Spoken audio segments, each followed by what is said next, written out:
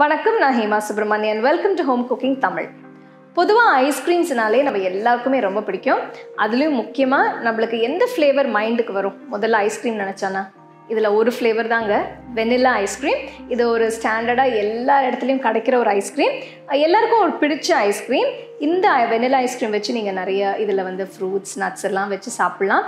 So இன்றைக்கி நம்ம வீட்டில் வெனிலா ஐஸ்கிரீம் எப்படி செய்கிறதுன்னு பார்க்கலாம்.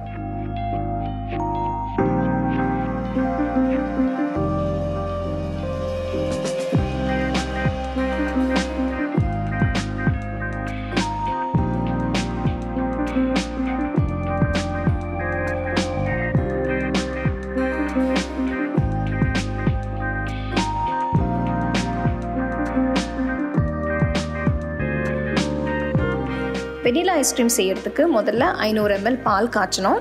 இப்போ இந்த ரெசிபிக்கு நான் ஃபுல் ஃபேட் மில்க் எடுத்திருக்கேன். அப்போ தான் உங்களுக்கு நல்லா திக்காக க்ரீமியாக இருக்கும். பால் காஞ்ச உடனே ஃப்ளேம் லோ பண்ணிவிடுங்க. அடுத்தது இந்த ரெசிபிக்கு நான் ஒரு முழு வெனிலா பீன் எடுத்து அந்த வெனிலா சீட்ஸை நான் யூஸ் பண்ண போகிறேன். இப்போ உங்களுக்கு இந்த வெனிலா பீன் கிடைக்கலன்னா நீங்கள் வெனிலா எசன்ஸ் யூஸ் பண்ணிக்கலாம்.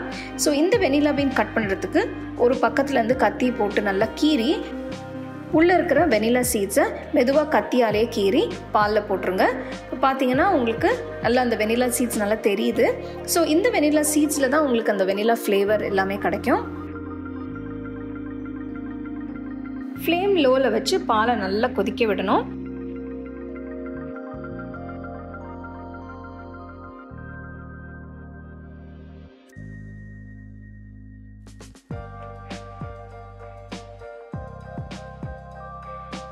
பால் இப்போ 10 நிமிஷம் கொதிச்ச பிறகு இதில் 1/2 கப் சர்க்கரை சேர்த்து நல்லா மிக்ஸ் பண்ணணும்.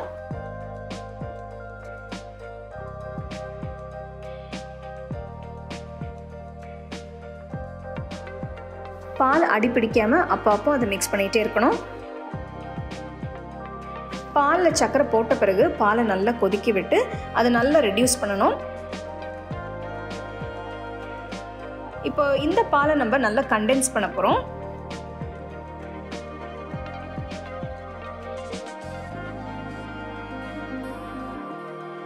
பால் நல்லா கண்டென்ஸ் ஆயிருக்கு.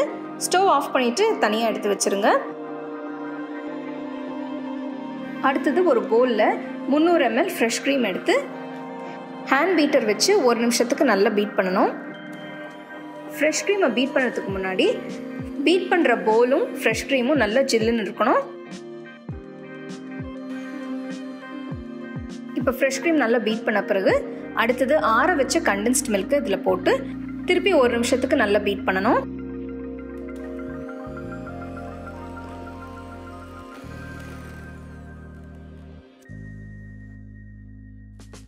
வெனிலா க்ரீம் ரொம்ப அருமையாக நல்லா சேர்ந்து வந்திருக்கு.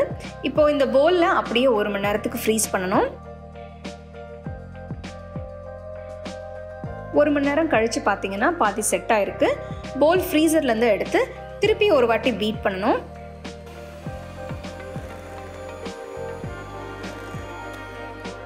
ரெண்டாவது வாட்டி வெனிலா க்ரீமை 2 நிமிஷம் பீட் பண்ணியிருக்கேன்.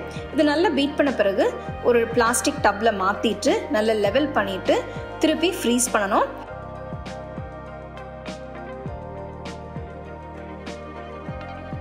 ரெண்டாவது வாட்டி ஃப்ரீஸ் பண்ணும்போது ஒரு 8 மணி நேரத்துலேருந்து 12 மணி நேரம் வரைக்கும் ஃப்ரீஸ் பண்ணணும். 12 மணி நேரம் கழித்து எடுத்தோன்னா வெனிலா ஐஸ்கிரீம் பிரமாதமாக செட் ஆயிருக்கு. இது நீங்கள் அப்படியே வெளியில் எடுத்து ஸ்கூப் பண்ணி சர்வ் பண்ணுங்கள். இது நீங்கள் fresh fruits, chocolate sauce, nuts, இந்த மாதிரி ப்ரௌனி கேக் எது வேணால் வச்சு சர்வ் பண்ணலாம். ஸோ கண்டிப்பாக இந்த ரெசிபி நீங்கள் வீட்டில் ட்ரை பண்ணி பாருங்கள்.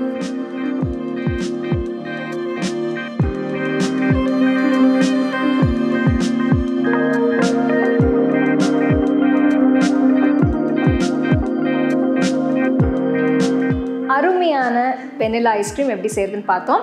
இப்போ நீங்கள் இந்த வீடியோ பார்த்தீங்கன்னா நான் வெனிலா பீன் வச்சு செஞ்சுருக்கேன். ஸோ இந்த வெனிலா பீனில் நீங்கள் ஐஸ்கிரீம் செஞ்சிங்கன்னா அந்த நேச்சுரல் வெனிலா ஃப்ளேவர்ஸ் உங்களுக்கு கிடைக்கும். உங்களுக்கு வெனிலா பீன் கிடைக்கலன்னா நீங்கள் எசன்ஸ் வச்சு கூட இந்த ஐஸ்கிரீம் செய்யலாம். இது நீங்கள் ப்ரௌனி வச்சு சாப்பிட்லாம், இல்லைனா கொஞ்சம் ஃப்ரெஷ் ஃப்ரூட்ஸ் கட் பண்ணி சாப்பிட்லாம், இல்லைனா ஏதாவது சாஸ் வச்சு சாப்பிட்லாம். ஸோ இதில் நிறைய உங்களுக்கு காம்பினேஷன்ஸ் கிடைக்கும். ஸோ கண்டிப்பாக அந்த ஐஸ்கிரீம் நீங்கள் வீட்டில் ட்ரை பண்ணி பாருங்கள். You can get a copy of our first edition of the home cooking book on 21 frames.